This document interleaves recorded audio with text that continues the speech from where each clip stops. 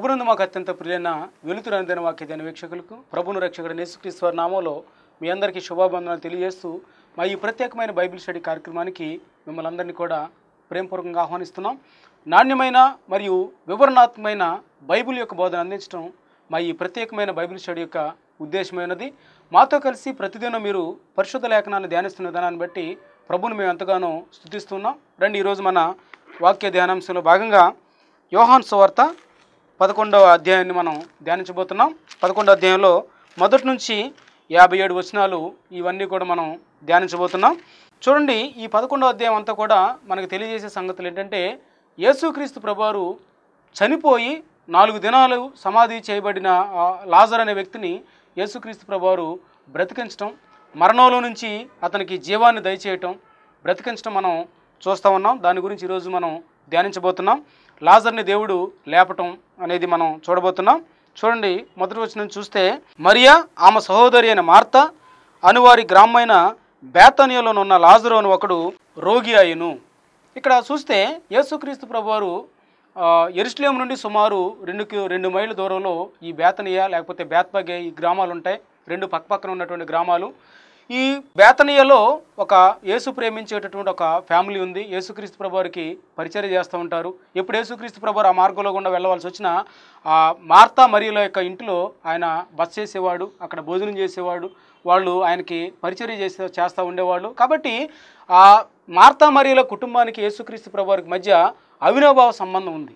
అందుకనే లేఖనాలు సెలవిస్తున్నాయి, మార్తా మరియా అనువారి గ్రామైన బేతనియాలో లాజరు అని ఒకడు రోగి అయ్యను. ఈ లాజరు ఎవరంటే మార్తా మరియల యొక్క సహోదరుడు. మార్తకి దేవుడు అంటే ఇష్టం, మరీకి దేవుడు అంటే ఇష్టం. లాజరు గురించి కూడా యేసుక్రీస్తు ప్రభువారు తెలుసు. కాబట్టి ఈ లాజరు అనే వ్యక్తి కంట అతనికి ఒక భయంకరమైన రోగం వచ్చింది.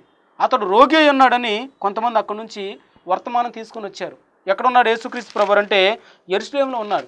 ఈ లాజరు ఎక్కడ రోగి అయి ఉన్నాడంటే బేతనియాలో ఉన్నాడు. ఈ యెరూషలేం పట్టణానికి బేతనియా గ్రామానికి మధ్య చూస్తే కనుక ఒక దినమంతా ప్రయాణం ఉంటుందని లేఖనాలు సెలవిస్తూ ఉంటాయి. అంటే ఇక్కడ నుంచి అంటే బేతనియా నుంచి యెరూషలేం వెళ్ళడానికి ఒక రోజు టైం పడుతుంది. మళ్ళీ బేతనియా నుంచి యెరూషలేం నుంచి బేతనియా వెళ్ళడానికి మరొక రోజు సమయం పడుతుంది. అయితే రెండవ వచనం చూస్తే, ఈ లాజరు ప్రభువునకు అత్తరు పూసి తల వెంట్రుకలతో ఆయన పాదములు తుడిచిన మరియకు సహోదరుడు. ఇక్కడ మార్త గురించి కంటే కూడా మరియ గురించి లేఖనాలు ఎక్కువగా మనకి తెలియజేస్తూ ఉంటాయి. చూడండి, దేవుని యొక్క పాదాలకు అత్తరు పూసి తల వెంట్రుకలతో ఆయన పాదాలు తుడిచిన మరియకు ఇతను సహోదరుడు. అంటే మరియ చేసిన గొప్ప పని ఇక్కడ మనకి లేఖనాల్లో దేవుడు రాయించి పెట్టాడు.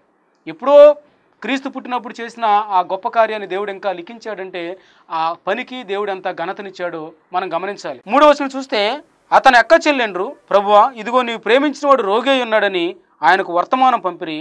యేసు అది విని, ఈ వ్యాధి మరణం కొరకు వచ్చినది కాదు గాని దేవుని కుమారుడు దానివల్ల మహింపరచబడినట్లు దేవుని మహిమ కొరకు వచ్చినదనెను. ఎప్పుడైతే లాజరు రోగంతో మంచాన పడ్డాడో వెంటనే వాళ్ళకి ఎవరు గుర్తొచ్చాడంటే రక్షకుడైన యేసుక్రీస్తు ప్రభువారు గుర్తొచ్చాడు. గుర్తొచ్చి వెంటనే యేసుక్రీస్తు ప్రభువారికి వర్తమానం పంపించారు మార్తా మరియలు. అయ్యా, నువ్వు ప్రేమించే లాజరు, నిన్ను ప్రేమించే లాజరు అనలేదు, నువ్వెవరినైతే అమితంగా ప్రేమిస్తున్నావో ఆ లాజరు రోగి అయి ఉన్నాడు, కాబట్టి నువ్వు వచ్చి అతన్ని స్వస్థపరచని ప్రేమపూర్వక వర్తమానాన్ని యేసుక్రీస్తు ప్రభువారికి పంపించారు. వీళ్ళు ఆశతో ఎదురు చూస్తున్నారు, రక్షకుడు వస్తాడు, నా తమ్ముడిని నా సహోదరుని ఈ రోగం నుంచి విడిపిస్తాడని వాళ్ళు ఆశతో ఎదురు చూస్తున్నారు. అయితే యేసు ప్రభువారు అంటున్నారు, తనకి వర్తమానం తెచ్చిన వ్యక్తులతో అంటున్నారు, ఇది మరణం కొరకు వచ్చిన రోగం కాదు, ఈ వ్యాధి మరణం కొరకు వచ్చింది కాదు, కానీ ఆ వ్యాధి ద్వారా మనిషి కుమారుడు మహింపరచబడటానికి అతనికి ఆ రోగం వచ్చింది, ఆ పరిస్థితి వస్తుంది. నిజంగా ఇది మరణం కొరకు వచ్చింది కాదు అని యేసుక్రీస్తు ప్రభువారు చెప్పినప్పటికీ లాజరు మరణించాడు. వాస్తవంగా లేఖనాల్లో రాయబడింది. ఈ దేవుడు మాట్లాడేది ఏంటంటే ఆ మరణం అతనికి శాశ్వతంగా అలాగ ఉండదు. ఆ మరణంలోంచి దేవుడు అతన్ని లేపబోతున్నాడు, ఎంతో అద్భుత కార్యం ఆ గ్రామంలో చేయబోతున్నాడు అనేది యేసు ప్రభువారు అన్నారు. ఇది మరణం కొరకు వచ్చింది కాదు, టెంపరీగా తను మరణిస్తాడేమో కానీ తను మరలా నేను లేపుతాను. దేవుని కుమారుడు ఈ క్రియల వల్ల మహింపరచబడటానికే తనకు రోగం వచ్చింది. కాబట్టి మనకు వస్తున్న రోగాలు, మనకు వస్తున్న పరిస్థితులు అన్నీ మన పాపాలను బట్టే రావు. దేవుడు కొన్ని పరిస్థితుల్ని తన నామ మహిమ కోసం మనకు అనుమతిస్తాడు. ఎంత ధన్యులమో చూడండి. దేవుని చేత శోధించబడేవాళ్ళు, దేవుని చేత తన నామ మహిమ కోసం కొన్ని పరిస్థితుల గుండా వెళ్లే వ్యక్తులు ఎంత ధన్యులు. దేవుడు వాళ్ళని ఎంతగా ప్రేమిస్తున్నాడు. ఆ క్రియల వల్ల, ఆ జీవితాల వల్ల, ఆ వ్యక్తుల వల్ల దేవుడు మహింపరచబడాలని చూస్తున్నాడు. కాబట్టి ఈ వాక్యం వింటున్న మన జీవితాల్లో దేవుడు కలుగు చేసుకొని కొన్ని పరిస్థితులు ఎందుకని అనుమతించాడంటే ఆ క్రియల వల్ల, ఆ పరిస్థితి వల్ల దేవుడు తన నామాన్ని మహింపరచుకునే నిమిత్తం ప్రస్తుతం ఎదుర్కొంటున్న స్థితిని, ఆ పరిస్థితిని దేవుడు తన కృపచొప్పున అనుమతించాడు. మనం ఆ పరిస్థితికి తలవంచాల్సిందే తప్ప రక్షకుడైన యేసుక్రీస్తు ప్రభువారిని ప్రశ్నించడానికి ఏమాత్రం లేదు. మన ద్వారా తను దేవుడు మహింపరచబడాలని కోరుకుంటున్నాడు. ఇంత నేను ప్రార్థన చేస్తాను, ఎందుకని నా కుటుంబానికి ఈ పరిస్థితి వస్తుందని తలడిల్లిపోతూ ఉంటే దేవుడు సెలవిస్తున్నాడు, నీతో ఆ పరిస్థితి గుండా దేవుడు తన నామాన్ని మహింపరచుకోబోతున్నాడు. అందుకోసమే దేవుడు ఆ పరిస్థితిని నీకు అనుమతించాడు. నీ జీవితంలో తను కలుగు చేసుకుంటున్నాడు. నీ జీవితాన్ని బట్టి, ఆ పరిస్థితిని బట్టి, ఆ కష్టాన్ని బట్టి, ఆ నష్టాన్ని బట్టి, లేకపోతే ఆ ఆర్థిక లోటులను బట్టి దేవుడు తన క్రియల్ని లోకానికి బయలు చేసుకోవటానికి ఆయన ఆ పరిస్థితిని మనకు అనుమతించాడు. ఇక్కడ లాజరు కూడా అది మరణం కొరకు వచ్చిన రోగం కాదు. నీకు వస్తున్న పరిస్థితి మరణం కోసం వచ్చింది కాదు. దేవుని చేజారిపోయే పరిస్థితి ఏది కూడా లేదు. రక్షకుడు ఉన్నాడు. నిరీక్షణ ఉంచాలి, విశ్వాసం ఉంచాలి. రక్షకుడు ఎంతో దూరంలో లేడు. రక్షకుడు నీ జీవితంలో పట్టించుకుంటున్నాడు, నిన్ను కలుగు చేసుకుంటున్నాడు, నీ జీవితంలో జోక్యం చేసుకుంటున్నాడు. ఇంకా పరిస్థితి చేదాటిపోలేదు. దేవుని కార్యాలు ఆలస్యమైనంత మాత్రాన అవి పనికి రాకుండా పోవు, అలక్ష్యాలైతే కావు. దేవుని కార్యాలు ఆలస్యమైనప్పటికీ తన సమయంలో ఆయన యాక్టివ్ అవుతాడు, తన సమయంలో తను ఇన్వాల్వ్ అవుతాడు, అద్భుతంగా చేస్తాడు. మనం ఊహించిన దానికంటే దేవుడు మహాఘనతగా ఆ కార్యాన్ని చేస్తాడు. కాబట్టి మనం తొందరపాటికి లోనవ్వకూడదు. లేకపోతే హడావుడిగా మనం ఏంటి పరిస్థితి ఎలా వచ్చింది నాకేనని గాబరా పడకూడదు. మార్త మరియలు వెంటనే వర్తమానం పంపించినప్పటికీ దేవుడు వెంటనే పరిగెత్తుకుంటూ వెళ్ళిపోలేదు. ఆయనకంటే ఒక సమయం ఉంది, ఆయనకంటే ఒక టైం టేబుల్ ఉంది. దేవుడు అనుమతించిన టైం టేబుల్లో యేసుక్రీస్తు ప్రభువు నడుస్తాడు. ఈ వార్త తెలిసిన తర్వాత 2 రోజులు అక్కడే ఉన్నాడు. వెంటనే యేసుక్రీస్తు ప్రభువు పరిగెత్తుకుంటూ వెళ్ళా. 2 రోజులు అక్కడ ఉన్న తర్వాత శిష్యులతో చెప్తున్నాడు. శిష్యులు కూడా అన్నారు, అయ్యా నువ్వు ప్రేమించే లాజరు ఆ రోగి అయి ఉన్నాడు కదా, వెళ్దామంటే అది మరణం కోసం వచ్చిన రోగం కాదు. దాని ద్వారా నా క్రియలు లోకానికి బయలు వెళ్తాయి, నేను మహింపరచబడబోతున్నాను. కాబట్టి దేర్ ఇస్ ఏ పర్పస్, దానికి ఒక ఉద్దేశం ఉంది. దేవుడు అనుమతించిన దానికి, దేవుడు అనుమతించిన రోగం, దేవుడు అనుమతించిన పరిస్థితి, దేవుడు అనుమతించిన సంఘటన, దేవునికి ఒక ఉద్దేశం ఉంది, దేవునికి ఒక ప్లాన్ ఉంది. ఆయన ప్లాన్ ప్రకారం, ఆయన ఉద్దేశం ప్రకారం ఆయన ఆ పరిస్థితులు మనకు అనుమతిస్తాడు. తన సమయంలో తను ఇన్వాల్వ్ అయ్యి వాటి నుంచి ఆయన బయటికి మనల్ని తీసుకొని వస్తాడు. తద్వారా వీటిని చూసిన లోకం క్రీస్తు యొక్క మహిమను చూస్తుంది, క్రీస్తు యొక్క క్రియలను చూస్తుంది, తద్వారా క్రీస్తుని విశ్వసిస్తుంది. దానికంటే కావలసిన ధన్యత ఏముంది మన జీవితాలకి? చూడండి, 2 దినాలు అక్కడ ఉన్నాడు. అయితే ఆ 2 దినాల తర్వాత యేసుక్రీస్తు ప్రభువు శిష్యులతో అన్నాడు, ఇదిగో మళ్ళీ మనం బేతనియకు వెళ్ళబోతున్నాం, మీరు బయలుదేరండి అని యేసుక్రీస్తు ప్రభువారు చెప్తా ఉన్నారు. 7వ వచనంలో చూడండి, అటు పిమ్మట ఆయన మనం యోదయకు తిరిగి వెళ్ళుదామని తన శిష్యులతో చెప్పగా ఆయన శిష్యులు, బోధకుడా ఇప్పుడే యూదులు నిన్ను రాళ్లతో కొట్ట చూచుండ్రే, అక్కడికి తిరిగి వెళ్ళుదువా అని ఆయన అడిగిరి. అంటే ఆల్రెడీ యేసుక్రీస్తు ప్రభువారిని నిన్నటి తరగతిలో మనం చూసాం, నేను గొర్రెలకు మంచి కాపరిని, నా ప్రాణం పెట్టేటంతగా వాటిని నేను ప్రేమించాను, తర్వాత నన్ను నమ్మే గొర్రెలకి నేను నిత్య జీవాన్ని ఇస్తున్నాను, నేను తండ్రి చేతులు ఆ గొర్రెలు భద్రంగా ఉన్నాయి, నా చేతుల్లో గొర్రెలు భద్రంగా ఉన్నాయి అని దేవుడు యేసుక్రీస్తు ప్రభువు తాను దేవుని యొక్క కుమారునని, దేవునితో సమానునని ఎప్పుడైతే చెప్పుకున్నాడో అక్కడ ఉన్నటువంటి యూదులు ఆయన చంపడానికి ప్రయత్నం చేశారు. అంత మాత్రం కాదు, విశ్రాంతి దినాన్ని ఆయన గుడ్డు వ్యక్తికి చూపునిచ్చాడు. బెతెస్దా కోనేటి దగ్గర పక్షవాయుతో నిస్సహాయ స్థితిలో పడిన వ్యక్తిని విశ్రాంతి దినాన్ని స్వస్థపరిచాడు. కాబట్టి ఆయన్ని చంపడానికి యూదులు కుట్ర పన్నుతున్నారు, మోషే ధర్మశాస్త్రాన్ని ఆయన అతిక్రమించాడని. అందుకనే ఈ యేసుక్రీస్తు ప్రభువారు ఈ 4 రోజులు కూడా అక్కడ, అంటే ఆ 3 రోజులు ఆ బేతనియా పరిసర ప్రాంతాల్లో ఆయన ఉన్నాడు, యోర్దాను నది పరిసర ప్రాంతాల్లో ఆయన ఉన్నాడు. శిష్యులు కూడా ఉపశమనం పొందారు. కానీ ఇక్కడ యేసుక్రీస్తు ప్రభువు ఒక మహిమాకరమైన కార్యాన్ని చేయబోతున్నాడు, అద్భుతమైన సూచక్రియ చేయబోతున్నాడు. చచ్చిపోయిన లాజర్ని సమాధి నుంచి లేకపోతున్నాడు. అందుకని యేసు ప్రభువు అన్నారు, రండి మనం తిరిగి యోదయకు వెళ్దాం అంటే శిష్యులకి డౌట్ వచ్చింది, అయ్యా యూదులు నిన్ను చంపడానికి రాళ్ళు పట్టుకుని వెంటబడుతున్నారు, నిన్ను హింసించడానికి చూస్తున్నారు, నిన్ను చంపేయడానికి చూస్తున్నారు, అక్కడికి మనం చనిపోవడానికి వెళ్దామా, ఎందుకు అక్కడికి వెళ్తాం అంటే యేసు ప్రభువు అన్నారు, పగలు సమయం ఉంది. 9వ వచనంలో పగలు 12 గంటలు ఉన్నాయి కదా, ఒకడు పగటి వేళ నడిచిన యెడల ఈ లోకపు వెలుగును చూసును గనుక తొట్టుపడడు, రాత్రి వేళ నడిస్తే తొట్టుపడతాడు. అంటే దాని అర్థం ఏంటంటే దేవుని సమయం లేనిదే యేసుక్రీస్తు ప్రభువారి మీద ఏ వ్యక్తి కూడా చేయి వేయడు. దీపం ఉండంగా నీళ్లు చక్కబెట్టుకోవాలి. కాబట్టి యేసుక్రీస్తు ప్రభువారు తండ్రి నిమిత్తం చేయాల్సిన క్రియలు ఉన్నాయి. ఆ తండ్రి సమయం రానిదే యేసుక్రీస్తు ప్రభువారిని ఎవరో కూడా ఏమీ చేయలేరు. అదే అన్న, ఒకవేళ రాత్రి సమయంలో నువ్వు చేయాలనుకుంటే తొట్టుపడతావు. పగలున్నప్పుడు, వెలుతురున్నప్పుడు మనం తొట్టుపడవు. రండి దేవుని యొక్క కార్యాలు మనం చేద్దామని శిష్యుల్ని వెంట పెట్టుకొని వెళ్తున్నాడు. తోమాకు డౌట్ వచ్చింది. తోమా అన్నాడు, ఇదిగో చనిపోవడానికి మనం వెళ్తున్నాం పదండి అన్నాడు. చూడండి, యేసుక్రీస్తు ప్రభువారు తను చేయబోతున్న సూచక్రియ ద్వారా మార్తా మరియలకు విశ్వాసం కలుగజేయడంతో పాటు, అక్కడున్న ప్రజలందరికీ విశ్వాసం కలుగజేయడంతో పాటు, శిష్యుల్లో కూడా విశ్వాసం యొక్క లెవెల్స్ని పెంచడానికి దేవుడు ఆ మహిమకరమైన కార్యాన్ని ఉపయోగించుకుంటున్నట్టుగా మనం చూస్తున్నాం. చూడండి, శిష్యులు కూడా అల్పవిశ్వాసులాగే కనపడుతున్నారు. మార్తా మరియల జీవితాల్లో చూసిన అల్పవిశ్వాసం మనకు కనపడతా ఉంది. అక్కడున్న ప్రజల్లో కూడా విశ్వాసం సన్నగిలినట్టుగా మనకు కనపడుతుంది. కాబట్టి లాజరు జీవితంలో దేవుడు జోక్యం చేసుకొని ఒక పరిస్థితిని అనుమతించి దాని ద్వారా వీటన్నిటిని పటాపంచలు చేసి అవిశ్వాసాన్ని వాళ్ళ హృదయాల నుంచి తీసివేసి వాళ్ళని విశ్వాసంలో పెంచడానికి, మరింత ఎక్కువగా ఆయన గురించి వాళ్ళు తెలుసుకోవటానికి, ఆయన మహిమను బయలుపరచుకోవటానికి ఆయన ఈ క్రియను చేస్తున్నట్టుగా మనం చూస్తున్నాం. అయితే శిష్యులు ఆయన వెంట వెళ్ళారు. వెళ్తున్నప్పుడు యేసుక్రీస్తు ప్రభువారు బేతనియా పరిసర ప్రాంతాలకు వచ్చినప్పుడు ఆయనకు ఒక సంగతి తెలిసింది. 13వ వచనం చూస్తే, యేసు అతని మరణంను గూర్చి ఆ మాట చెప్పాను కానీ వారు ఆయన నిద్ర విశ్రాంతిని గూర్చి చెప్పేదని అనుకోని. కావున యేసు, లాజరు చనిపోయిను, మీరు నమ్మునట్లు నేను అక్కడ ఉండలేదని మీ నిమిత్తం సంతోషిస్తున్నాను. ఎందుకంటే మీకు ఇంకా నేను మహిమకరమైన కార్యం మీ జీవితంలో నేను చేయబోతున్నాను. ఇప్పుడు సంతోషం కంటే అప్పుడు సంతోషం నాకు ఎక్కువ కలుగుతుంది మీరు విశ్వాసంలో ఎదిగినప్పుడని యేసు ప్రభువారు సెలవిస్తున్నాడు. 17వ వచనం చూస్తే, యేసు వచ్చి అది వరకే అతడు 4 దినములు సమాధిలో ఉండేనని తెలుసుకొనెను. బేతనియా యెరూషలేమునకు సమీపమై ఉండును గాను దానికి ఇంచుమించు కోసెడు దూరము గనుక యూదులు అనేకులు వారి సహోదరుని గూర్చి మార్తను మరియను ఓదార్చుటకై వారి యొద్దకు వచ్చి ఉండిరి. అంటే యేసుక్రీస్తు ప్రభువారు వచ్చే టైంకి అప్పటికే లాజరు చనిపోయి 4 రోజులు అయిందంట. ఆయన బేతనియా పరిసర ప్రాంతాల్లోకి వచ్చినప్పుడు అనేక మంది ఆయన ఎదుర్కోవటానికి వస్తున్నారు. మార్త కూడా పరిగెత్తుకుంటూ రక్షకుడు యేసుక్రీస్తు ప్రభువుని ఎదుర్కోవటానికి వచ్చింది. చూడండి, యోహాను గ్రంథకర్త ఈ విషయాన్ని ఎంత చక్కగా విపులీకరించి రాశాడంటే మిగతా సువార్తలు ఇది మనకు కనిపించదు. ఒక యోహాను సువార్తలోనే మనకి ఈ సంఘటన కనిపిస్తుంది.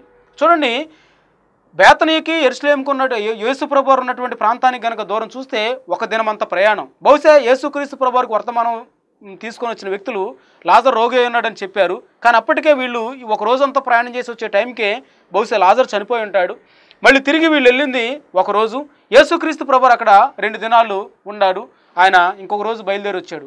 మొత్తం కలిపితే మనకి 4 రోజులని లేఖనాల్లో రికార్డ్ చేయబడింది. కాబట్టి లేఖనాలు ఎంత సత్యంగా ఒక విషయాన్ని ధృవీకరిస్తున్నాయో మనకి తేటతల్లంగా దేవుడు బయలుపరుస్తున్నాడు. ఎక్కడ అనుమానానికి తావు లేకుండా, ఎక్కడ అపనమ్మకానికి తావు లేకుండా ఆ వ్యక్తులు ప్రయాణం చేసిన ఒక దూరం. యేసుక్రీస్తు ప్రభువారు అక్కడ ఉన్నది 2 రోజులు, మరి యేసుక్రీస్తు ప్రభువారు నడుచుకుంటూ వచ్చింది మరొక రోజు. కాబట్టి 1, 2, 1 కలిపితే మనకి 4 రోజులు కనిపిస్తూ ఉంటాయి.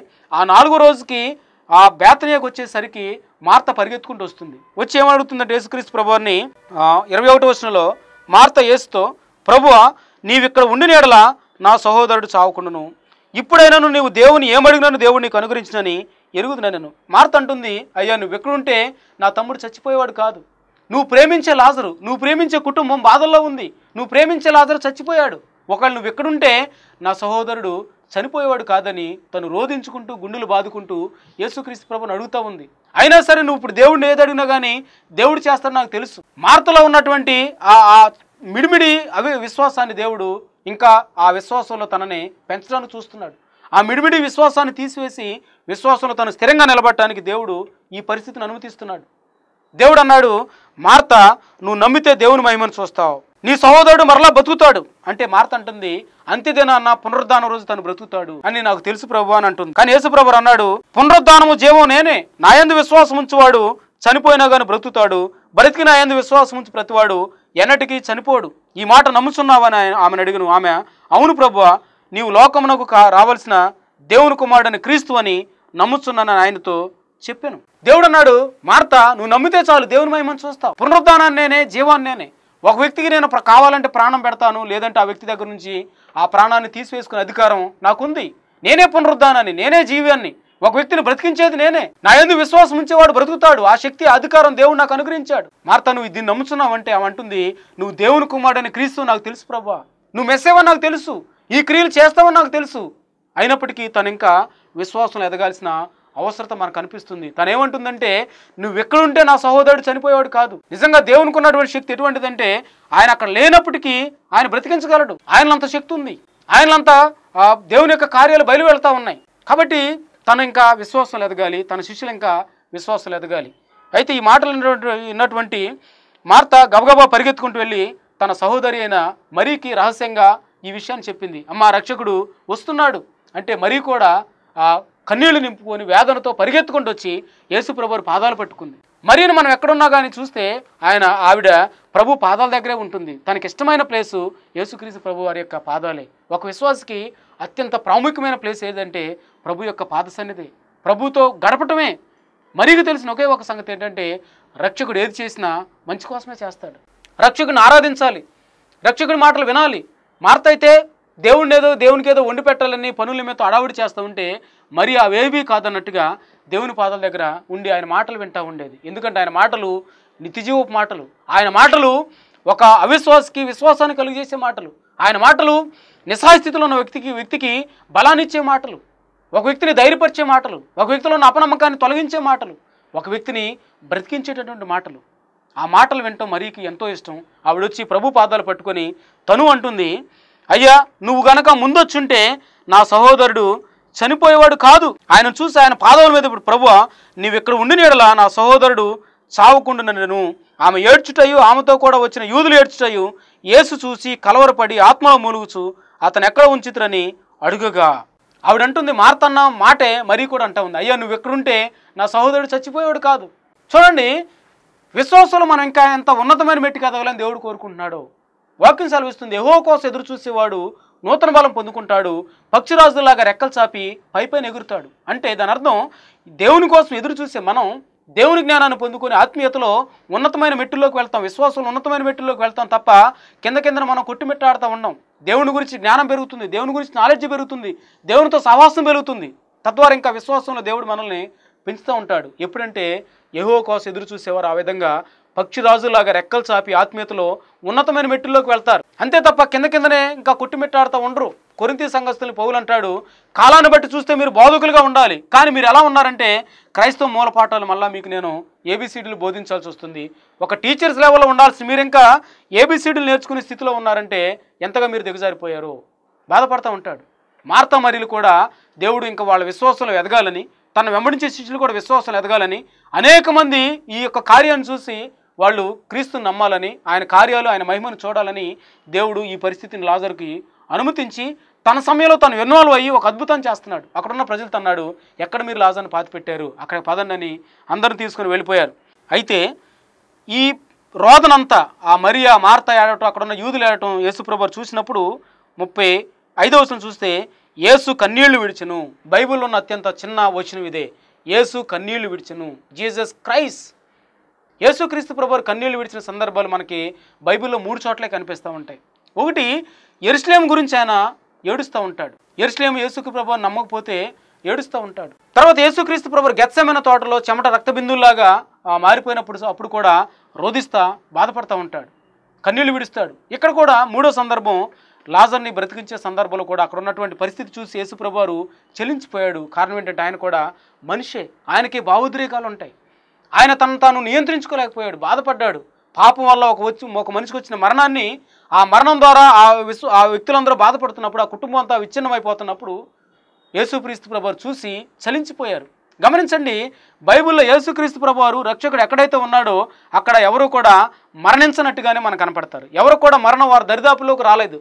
మరణించడానికి వచ్చిన రోగం, మరణింపజేయడానికి వచ్చిన దెయ్యాలు పట్టడం, మరణింపజేయడానికి వచ్చిన బలహీనతలు, ఇవన్నీ కూడా యేసుక్రీస్తు ప్రభువు ఉన్నప్పుడు పటాపంచలైపోయాయి. ఇక్కడ కూడా రక్షకుడు వచ్చాడు, లాజరు మరణంలో నుంచి బ్రతకబోతున్నాడు. చూడండి, యేసు ప్రభువు అన్నారు, ఇదిగో మీరు ఆ సమాధికి దొర్లించిన రాయిని తీయండి అన్నారు. వెంటనే మార్తా మరియలు అన్నారు, ప్రభువా ఇప్పటికి చనిపోయి లాజరు 4 రోజులైంది, ఇప్పుడు కనుక ఆ రాయిని ఓపెన్ చేస్తే అక్కడ ఆ వాసన వస్తుంది. స్కెల్టన్ ఆ శరీరం అంతా కూడా పాడైపోయి కుళ్ళిపోయి పురుగులు పట్టి ఆ స్మెల్ మనం భరించలేం. కాబట్టి అట్లా చేయొద్దు, ఆ రాయి దొర్లిస్తే వాసన వస్తుందని వాళ్ళు అన్నారు. యేసుప్రభువు అన్నారు, నేను చెప్పిన పని మీరు చేయండి అని యేసుప్రభువు ఆ రాయిని వాళ్ళ దగ్గర నుంచి దొర్లింపచేసి దేవుడు ఒక కార్యం చేయాలనుకున్నప్పటికీ మనుషులు చేయాల్సిన కొన్ని పనుల గురించి చెప్తున్నాడు. విశ్వాసం ఉంది కదా, క్రియలతో పని లేదంటే కుదరదు. నీకు విశ్వాసం ఉంది, ఆ విశ్వాసాన్ని క్రియల్లో నువ్వు చేయాలి. నువ్వు చేయాల్సిన పని నువ్వు చేయాలి, దేవుడు చేయాల్సిన పని దేవుడు చేస్తూ ఉంటాడు. నీ పని ఏంటంటే ఆ రాయిని దొర్లించడం. నీ పని ఏంటంటే దేవుడు నీకు అప్పగించిన పనిని నీ శక్తి లోపల లేకుండా చేస్తూ ఉంటే దేవుడు చేయాల్సిన పనిని దేవుడు చేస్తాడు. అంతే తప్ప ప్రభు నీ చిత్తం ఏంటి నాకు తెలియజెప్పని సోమరిపోతులాగా నువ్వు ఉండకూడదు. దేవుడు తన చిత్తాన్ని బయలుపరుస్తాడు. దేవుడు నీకు ఇచ్చిన పనిని నువ్వు చేసుకుంటూ వెళ్ళిపోతే దేవుడు తన మహిమను చూపిస్తాడు. ఎప్పుడంటే దేవుడు నీకు అప్పగించిన పనిని నువ్వు చేసుకుంటూ వెళ్ళిపోతూ ఉంటే, నేను ఉంచిన ప్లేస్లో నీకు అప్పగించిన పనిని, నీకు అప్పగించిన పరిచర్యని నువ్వు నమ్మకంగా చేసుకుంటూ వెళ్ళిపోతే దేవుడు తన మహిమను నీ జీవితంలో చేయడానికి ఇష్టపడతా ఉన్నాడు. వాళ్ళు ఆ రాయిని దొర్లించారు. యేసుక్రీస్తు ప్రభువారు ఏమన్నారంటే, యేసు ప్రభువారు ప్రార్థన చేశాడు, మీరు నమ్మితే దేవుని మహిమను చూస్తారని వాళ్ళతో అంటున్నాడు. మీరు నమ్మితే చాలు, you see the glory of God, దేవుని యొక్క మహిమను మీరు చూస్తారని యేసుక్రీస్తు ప్రభువు ఒక చిన్న ప్రార్థన చేశారు. దేవునికి కృతజ్ఞతలు చెల్లించారు. ప్రభు నువ్వు నా ప్రార్థన వింటున్నా బట్టి నీకు వందనాలని పిలిచి ఏమన్నారంటే 43వ వచనంలో, లాజరు బయటకు రమ్మని బిగ్గరగా చెప్పగా చనిపోయిన వాడు కాళ్ళు చేతులు ప్రేత వస్త్రములతో కట్టబడిన వాడై వెలుపలికి వచ్చెను. అతని ముఖమునకు రుమాలు కట్టిండను. అంతటి యేసు మీరు అతను కట్లు విప్పి పోనీయుడని వారితో చెప్పెను. ఎంత అద్భుత కార్యం! అంతకుముందు ఎవరూ కూడా చూడనటువంటి కార్యం, అంతకుముందు ఎవరూ కూడా చేయనటువంటి కార్యం. యేసు ప్రభువు అన్నారు, లాజరు నువ్వు బయటికి రా అనగానే చనిపోయి 4 దినాలు కుళ్ళిపోయిన ఆ శరీరంతో ఉన్న లాజరు, చనిపోయిన డెడ్ బాడీ ఉన్న లాజరు ఆ కట్లతో పాటే బయటకు వస్తున్నాడు. అందుకని ఒక బైబిల్ పండితుడు అంటాడు, ఒకవేళ దేవుడు లాజరు నువ్వు బయటికి రమ్మని అనకుండా నువ్వు బయటికి రా అనగానే అంటే గనక ఒకవేళ అప్పటికి చనిపోయిన వాళ్ళందరూ ఆదాం మొదలుకొని వాళ్ళందరూ బయటకు వచ్చేవాళ్ళే. ఎందుకనంటే దేవుని మాటలో అంత శక్తి ఉంది. కాబట్టి నువ్వు నమ్ముతున్న యేసుక్రీస్తు ప్రభువుకి ఎంత శక్తి ఉందంటే నిస్సహాయ స్థితిలో ఉన్న ఒక వ్యక్తికి, లేకపోతే ఈ పరిస్థితి నా చేయి దాటిపోయింది ఇంక ఇది నా వల్ల కాదని నువ్వు అనుకుంటే కనుక దేవుడు అంటున్నాడు, ఇదిగో నువ్వు నమ్మితే చాలు మహిమను చూస్తావు. ఈ పరిస్థితి నీకు ఎందుకు వచ్చిందంటే ఆయన మహిమను నువ్వు చూడటానికే వచ్చింది. దేవుడి నోటి మాట చాలు లాజరు నువ్వు బయటికి రానగానే లాజరు ఆ కట్లతో పాటే బయటకు వచ్చాడు. అప్పటికే చనిపోయిన వ్యక్తులకి యూదులు ఏం చేస్తారంటే ఆ ముఖానికి గుడ్డ చుట్టేస్తారు. లాజరు కూడా అలా చేశారు. కట్లతో ఆయన బంధించి సమాధిలో పెట్టేసేసారు, పెద్ద రాయి బొర్లించేశారు. దేవుడు లాజరు బయటికి రానగానే లాజరు అలా నడుచుకుంటూ బయటకు వచ్చాడు. ఎంత అద్భుతం! ఏ కన్నులైతే ఆయన చూస్తున్నాయో అద్భుత కార్యాన్ని దేవుని వాళ్ళు మహింపరుస్తున్నారు. అంతకుముందు కనీవిని ఎరిగినటువంటి కార్యం చనిపోయిన ఒక వ్యక్తి ఇక్కడ బ్రతికించబడ్డాడు. ఎవరి ద్వారా అంటే యేసుక్రీస్తు ప్రభువు ద్వారా. దేవునికి అసాధ్యమైంది ఏదీ లేదు. ఎవరు అన్నారు, జీవం నేనే, పునరుద్ధానాన్ని నేనే, నా యందు విశ్వాసం ఉంచేవాడు బ్రతుకుతాడు. ఇదిగో లాజరుని దేవుడు బ్రతికించి తన దైవత్వాన్ని ఆయన నిరూపించుకుంటున్నాడు. యేసుక్రీస్తు కేవలం మానవుడే, ఆయన ప్రవక్తల కంటే కొంచెం గొప్పవాడు. ఆయన ప్రవక్తలు ఒక ప్రవక్తని నువ్వు గనక పొరబడుతూ ఉంటే ఆయన మానవుడే కాదంటలేదు. ఆయన సంపూర్ణ మానవుడు మాత్రమే కాదు, సంపూర్ణ దేవుడు అన్న సంగతి కూడా నువ్వు గమనించాలి. 100% మనిషి, 100% యేసుక్రీస్తు ప్రభువులో దైవత్వం ఉన్నదన్న సంగతి గమనించాలి. ఎప్పుడైతే లాజరు సమాధిలోంచి బయటకు వచ్చాడో ఏం జరిగిందంటే జనులందరూ కట్లు విప్పేశారంట. లాజరు నడుచుకుంటూ వెళ్ళిపోతున్నాడు. 45వ వచనం చూస్తే, కాబట్టి మరియ యొద్దకు వచ్చి ఆయన చేసిన కార్యమును చూసి యూదులు అనేకులు ఆయన యందు విశ్వాసం ఉంచిరి. కానీ వారిలో కొందరు పరిసల యొద్దకు వెళ్ళి యేసు చేసిన కార్యమును గూర్చి వారితో చెప్పిరి. అనేకులు ఆయన యందు విశ్వాసం ఉంచారు. మార్తలో విశ్వాసం పెరిగింది, మరియలో విశ్వాసం పెరిగింది. ఈ కార్యం చూసిన శిష్యులు కూడా ఈయన దేవుడు అన్న సంగతి వాళ్ళకి అర్థమైంది. వాళ్ళలో కూడా విశ్వాసం పెరిగింది. అంతకుముందేమో మనం గనక యోధయా ప్రాంతం వెళితే యూదులు నిన్ను చంపేస్తారు, మమ్మల్ని కూడా చంపేస్తారు అని వాళ్ళు బాధపడ్డారు, వాళ్ళు అభ్యంతరపడ్డారు. కానీ ఇప్పుడు వాళ్ళు కూడా ఈ మహిమను చూసి, ఈ కార్యాన్ని చూసి ప్రభువులో ఇంకా స్థిరంగా వాళ్ళు అంటుకట్టబడ్డారు. అయితే మరికొందరు ఉన్నారంట, వాళ్ళు ఈ సంగతి అంతా తీసుకొని వెళ్ళిపోయి పరిశీలి చెప్పారు. పరిశీలి చెప్తే వాళ్ళందరూ ఒక సమావేశం ఏర్పాటు చేసుకొని మనం ఏం చేస్తున్నాం, ఈ మనుషుడు అనేకమైన సూచక్రియలు చేస్తున్నాడు, ఒకవేళ రోమా గవర్నమెంట్కి ఎదురు తిరగవచ్చు, గవర్నమెంట్ పడిపోవచ్చు, ప్రభుత్వం పడిపోవచ్చు, కాబట్టి ఇతను ఏదో కూడా చేయకపోతే ఈయనేదో రాజు అయ్యే అవకాశం ఉంది అని వాళ్ళలో వాళ్ళు తర్జన పడి ఆయన్ని ఇంకా చంపాలని మరింత ఎక్కువగా ఆలోచన చేస్తున్నారు. కాబట్టి యేసు అప్పటి నుండి యూదుల్లో బహిరంగంగా సంచరించక అక్కడి నుండి అరణ్యమునకు సమీప ప్రదేశంలో ఉన్న ఎఫ్రాయిం అనే ఊరికి వెళ్ళి అక్కడ తన శిష్యులతో కూడా ఉండెను. మరియు యూదుల పస్కా పండుగ సమీపమై ఉండను కనుక అనేకులు తాము శుద్ధిపరచుకున్నటకై పస్కా రాకమునిపై పల్లెటూళ్ళలో నుండి యెరూషలేమునకు వచ్చారు.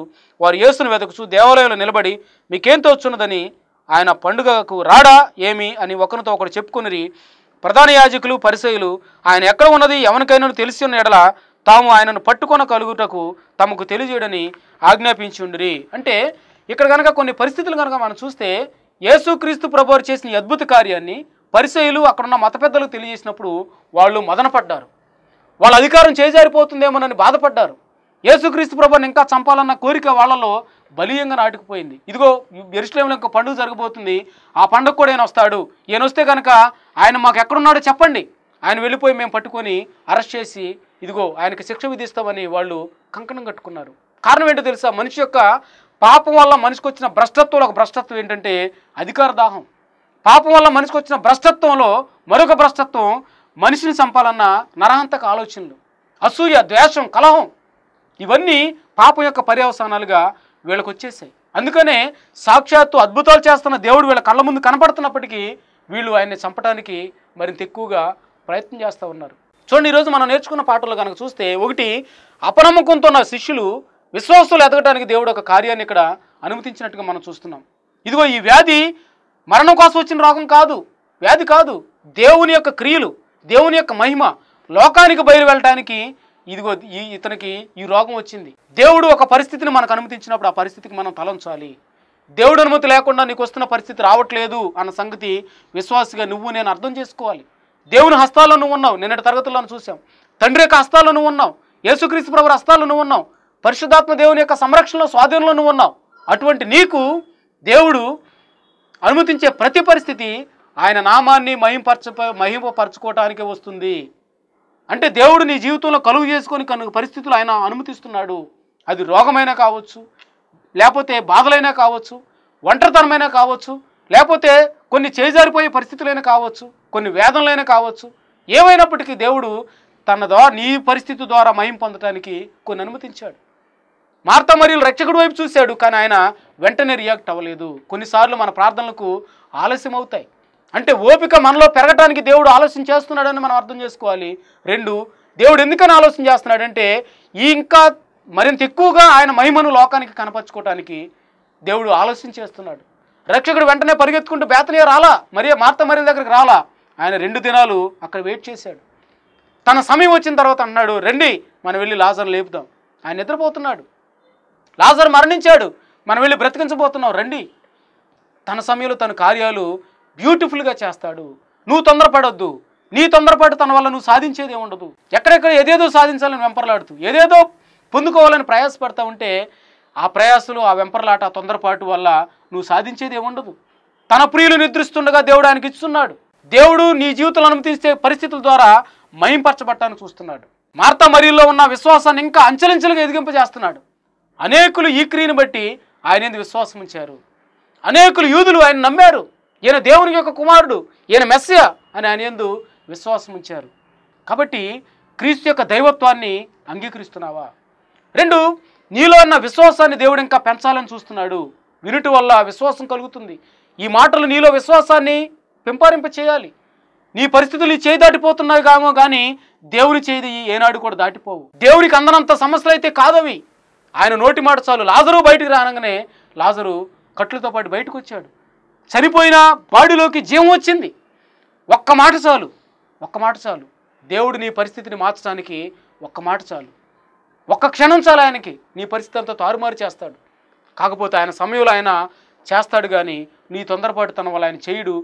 ఆ పని వల్ల ఆయన నామానికి మహిమ రావాలి. కాబట్టి క్రీస్తుకి మనం ఇంకా మనం లోబర్చుకుంటూ విశ్వాసం ఇంకా ఎదుగుతూ ఆయన నమ్మాల్సినంతగా నమ్ముదాం. తద్వారా ఇంకా ఆయన మహిమను మనం చూడగోరే వారిగా ఉందాం. తల్ల వంచండి, ప్రార్థన చేసుకుందాం. మహాపరిశుద్ధుడైన తండ్రి, ప్రేమ నమ్మగల ప్రభువా, నీ గన్నామాన్ని బట్టి వందనాలు, స్తోత్రాలు. మీరు మాకు సెలవిచ్చి నీ మాటను బట్టి నీకు వందనాలు. నిజంగా ప్రభువా, నువ్వు ప్రేమించే లాజరు రోగంతో పడి ఉన్నాడని నీకు వర్తమానం వచ్చినప్పుడు ప్రభువా, నాయన మీరు 2 రోజులు అక్కడే ఉండిపోయారు. వెంటనే తొందరపడి పరిగెత్తుకుంటూ వెళ్ళలేదు. నీ సమయంలో మీరు నీ కార్యాలు చేస్తారని దీని ద్వారా మాకు అర్థమవుతుంది. అంత మాత్రమే కాదు ప్రభువా, ఆ కార్యాల ద్వారా లోకం ఇంకా నీ నామాన్ని మహింపరచాలని కొన్ని పరిస్థితులు మీరు మాకు అనుమతిస్తున్నప్పుడు వాటి నుంచి మేము కొన్ని పాఠాలు నేర్చుకోవడానికి, మీరు కార్యాల వల్ల మేము నాయన విశ్వాసాలు ఎదగటానికి మీరు సహాయం చేయండి. నాయన లాజరు బయటికి రమ్మనగానే ఆయన చనిపోయిన బాడీలోకి జీవం వచ్చింది. కుళ్ళిపోయిన దేహం మరలా నాయన పునరుద్ధాన శక్తితో నింపబడింది. ఎంత గొప్ప కార్యాన్ని అక్కడ చేశారు ప్రభా. అనేకులు నమ్మారు నిన్ను. మా జీవితాల్లో కూడా నీ నోటి మాట చాలు ప్రభా, మా పరిస్థితిని మార్చడానికి, మా స్థితిగతులు మార్చడానికి. సర్వశక్తిమంతుడైన దేవుడవు, నీకు అసాధ్యమైనది ఏదీ లేదు. కాబట్టి నిన్ను మేము నమ్మాల్సినంతగా నమ్మటానికి, నీ పైన ఆనుకోవాల్సినంతగా ఆనుకోవటానికి, విశ్వాసం ఉంచాల్సినంతగా ఉంచడానికి మీరు సహాయం చేయమని యేసుక్రీస్తు నామములో ప్రార్థిస్తున్నాము తండ్రి. ఆమేన్. God bless you.